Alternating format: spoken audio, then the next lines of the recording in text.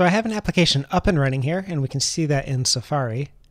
And right now, as it is, anytime I want to do some command line stuff within my container, like run a PHP artisan command or a composer command, I have to type in a bunch of stuff. So I can have to do something like docker compose exec or docker compose run. And for instance, we can do docker compose exec, something against our app container. And then we run into the weird thing where sometimes I have to pass in a command like this, like shell-c or bash-c, to type in multiple commands. So I can do something like var.html, and then the command I actually want, like php artisan list, to get a list of available artisan commands.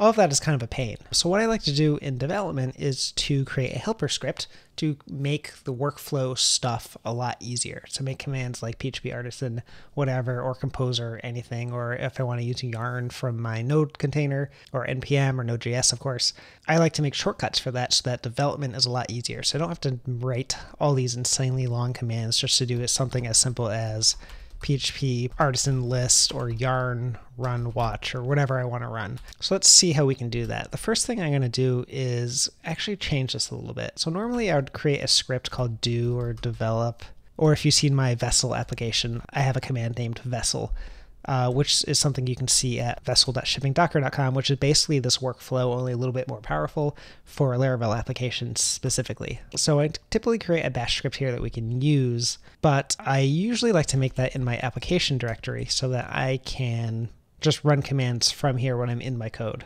So if I do docker compose ps, that actually does work because it searches for the nearest docker compose file. So it can actually see a docker compose file one level up from where I just typed in this command. So I could actually go ahead and run a script from here, but what I like to do is a little bit different here. I'm actually going to move any stuff that starts with Docker, so my Docker Compose YAML and my Docker directory, I'm going to move that into my application directory. So before I do that, I'm going to do Docker Compose down so that nothing is running here. And while that was happening, I remembered that all my stuff is named this namespace PHP app, so I'm actually going to do the complete inverse. I'm going to go into my application, and I'm going to move everything inside of this directory one level up, and let's see if anything remains. Yep, so move dot star, well, let's see. Everything that begins with a dot, I'm going to move one level up as well. Okay, nothing's in there anymore. I'm app one level. All my application stuff is here, including still, of course, my Docker directory, my Docker Compose, and all that good stuff. So I'll remove -rf the application directory, that's empty. And now my application and everything is in this directory. So I do need to adjust some stuff here. My shared directories here, I want to share the current directory now into var.html because the current directory has the entire application in it now. And let's see, I have that here as well for the Node container, so we'll do the same thing, share the current directory into the opt directory for Node, and I think that's the only file paths we have here. Perfect. So let's go ahead and see if I broke anything when I do docker compose up-d. See, it's still named PHP app. It didn't have to rename the containers or the network or any of that good stuff, so we didn't have to recreate any of that. Specifically, I was worried about Docker volumes because I think it would try to create new volumes and lose our data.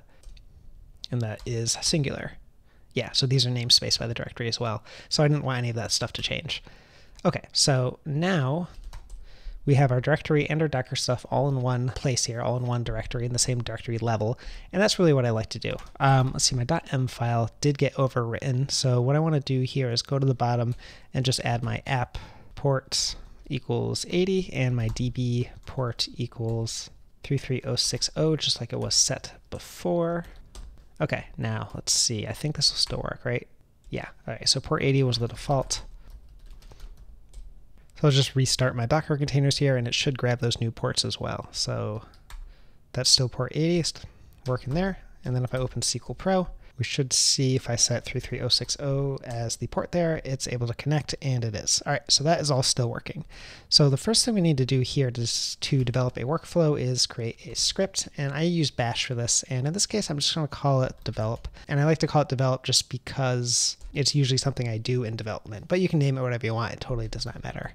So we'll tell it to use bash for the currently running environment, and I'm not going to do anything in here yet. I'm just going to save and quit it, and then I'll do chmod plus x develop to make it executable.